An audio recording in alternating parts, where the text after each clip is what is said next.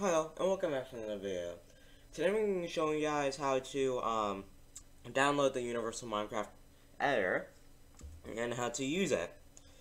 So this will greatly help you out in your world, especially with my most recent video on how to get creative mode inside your world for free. So yeah, let's get started with this video. If you guys like this video, subscribe to my channel for content, ring the bell to notify every post, just leave a like in general. Also, share this to our friends on all your social medias. Well, let's just get started with this video. First, you're going to want to open Google Chrome, like this. And then, search up Universal Minecraft Editor. When you search up Universal Minecraft Editor, then, you click on that, and just click download for free. Download installer, Universal Minecraft Setup.exe, or whatever it says at the end. Just click on this. Just show you a black screen for a second. And then program files, Universal Minecraft Editor next. Yes. And then just 2 clicks. And then launch. So, do you want to update now? Yes. Yes, I do want to update now. You guys can't see it, but updating the Universal Minecraft editor. And next up, you're going to want to click your preferred platform. I'm going to click Windows 10 since that's what I use. I'm going to use this one. Get this one. Just give it a second. It's probably gonna lag real quickly, like that. All right. So next up, we're going to want to. So let me show you guys how this works first. For the players, I recommend you scroll down until you see a local player. This is your player. So unless you don't know how to access the player name, which I don't even know yet, then I would recommend using local player because that's the player that's on your computer, aka your own account. So yeah, you can edit your inventory here. If you click on the inventory area, then you see like all these. So let's just put this as you have to have Minecraft at the end. So Minecraft colon. Let's say Minecraft colon barrier. Alright, so now that we have, or actually, yeah, barrier. So let's just put 64. Or, and then the third slot, let's put Minecraft shulker box. Count. Since you can only have one shulker box at a time. You could have 64, it's probably gonna glitch it though.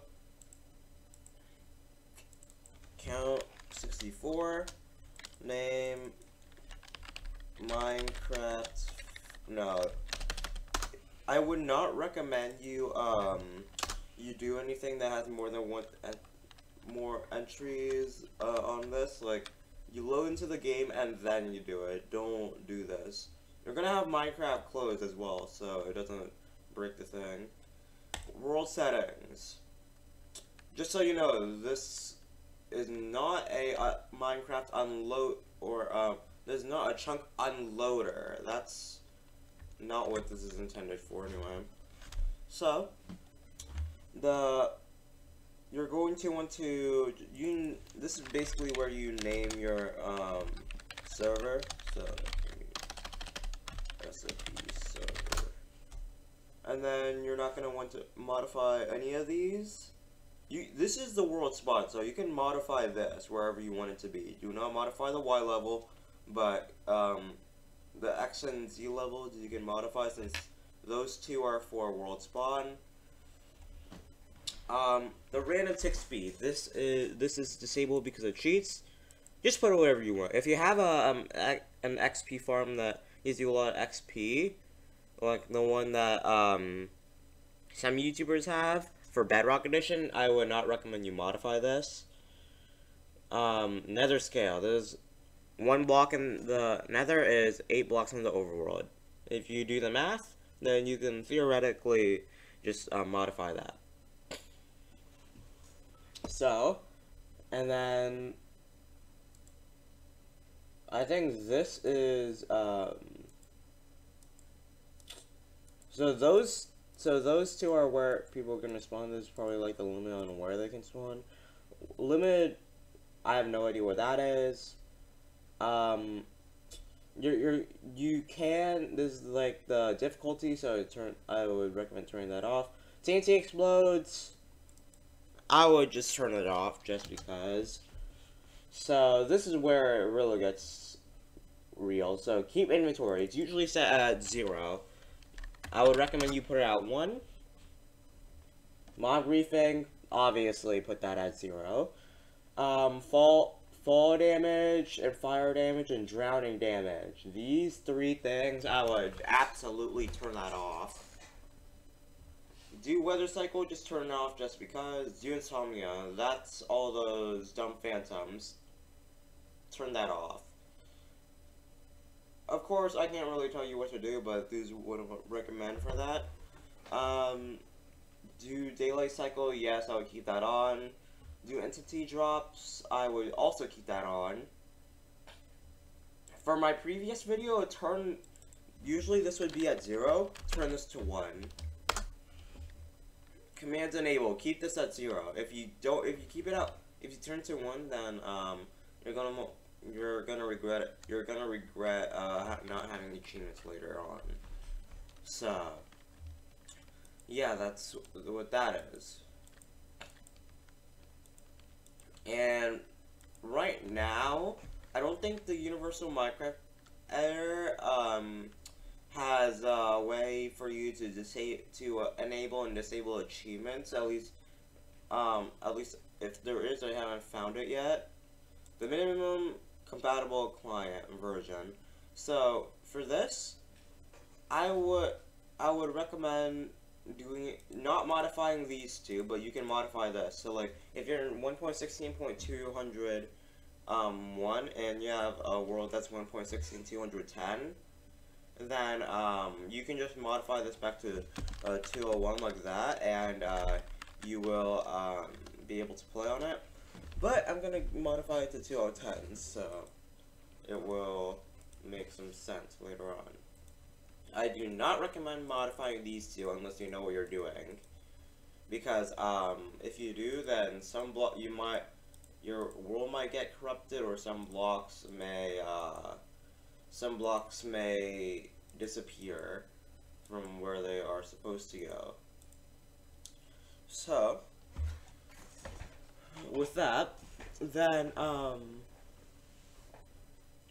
I think, I'm not completely sure, there is a way for you to I think there's a way for you to get, okay, hold on, DB, this is where all your resource packs are, so you can just modify some stuff, I'm pretty sure.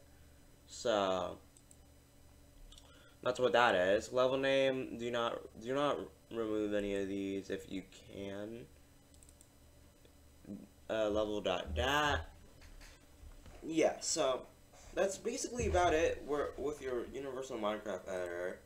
So I'm just gonna close anyway, even though I didn't save it, and then I'll show you my Minecraft settings. So let me just you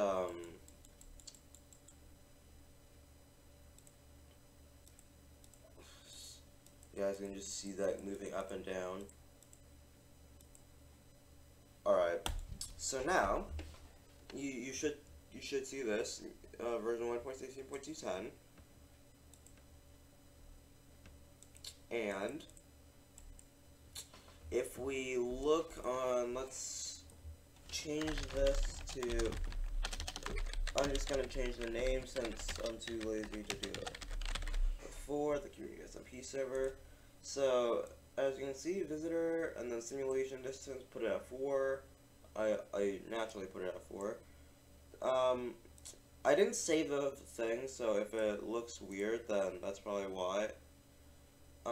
Enable game test framework. No idea what that is. So as you can see, keep inventories on. Command block enabled is on. The random tick speed should be different from 1 because 1 is usually its minimum. And yeah, education distance is off, but to be honest, it doesn't need to be on.